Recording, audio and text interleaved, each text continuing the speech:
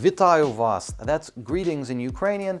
My name is Matthew Kupfer. I'm a staff reporter at the Kyiv Post, and this is our Newsy vlog. In case you were too busy to follow our website or our print edition this week, here's the latest news from Ukraine.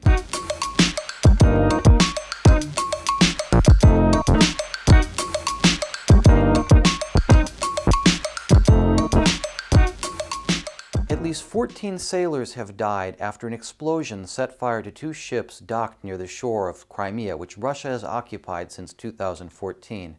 The explosion occurred on January 21st as the ships, Candy and Maestro, which sail under Tanzanian flags, were engaged in a dangerous ship-to-ship transfer of liquid petroleum gas in shallow, rough waters near the Kerch Strait.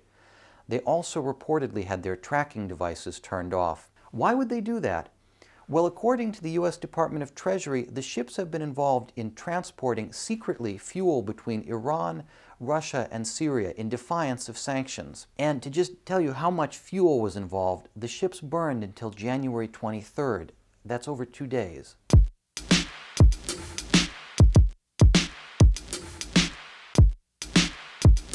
And now from the presidential campaign trail, in news that surprises absolutely no one, the Batkivshchina party has nominated ex-Prime Minister Yulia Tymoshenko to be its presidential candidate.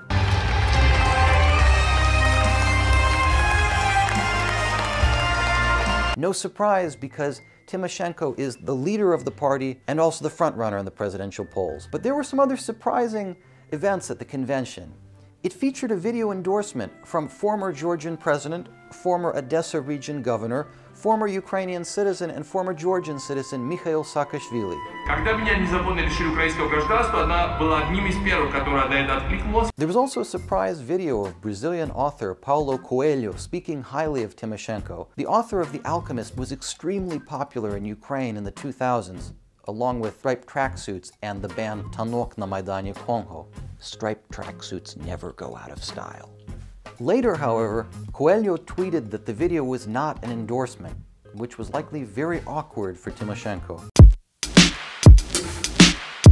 And popular actor and comedian turned presidential candidate Volodymyr Zelensky has faced his first scandal. Journalists from RFERL's Schemes Investigative Unit discovered that he has not closed his filmmaking business in Russia, despite saying that he had.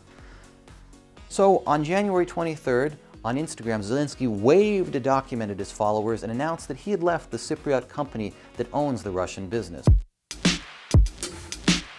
Finally, this past week was the World Economic Forum in Davos, Switzerland.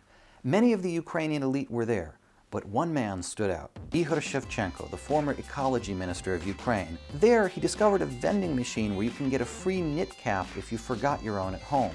One question, what if it wasn't technically a vending machine? It was like a box with a hole in it. There he discovered a box of free knit caps where you can take one if you forgot your own at home. But Shevchenko didn't take one hat, he took many hats.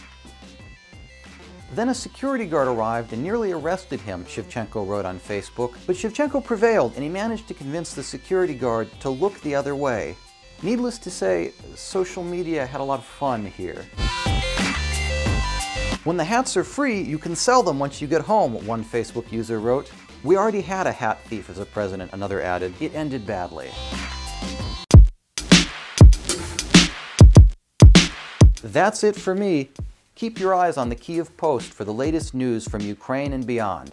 And see you next week.